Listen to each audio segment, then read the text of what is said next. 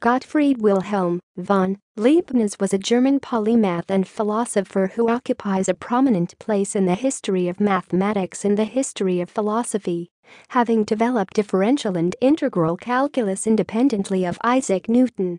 Leibniz's notation has been widely used ever since it was published.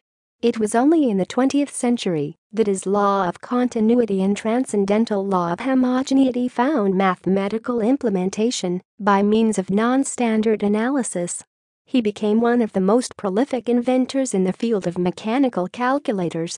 While working on adding automatic multiplication and division to Pascal's calculator, he was the first to describe a pinwheel calculator in 1685 and invented the Leibniz wheel, used in the arithmometer, the first mass-produced mechanical calculator.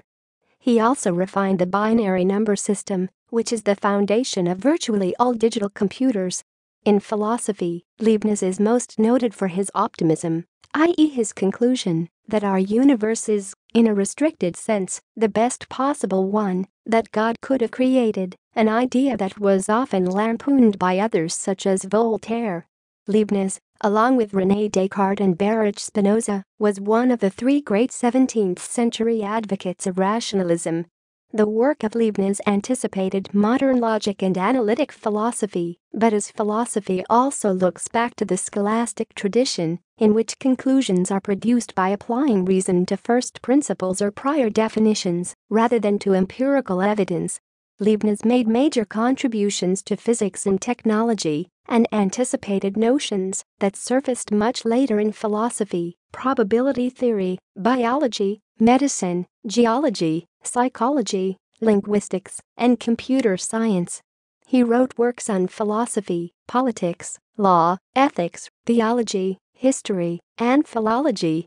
Leibniz also contributed to the field of library science.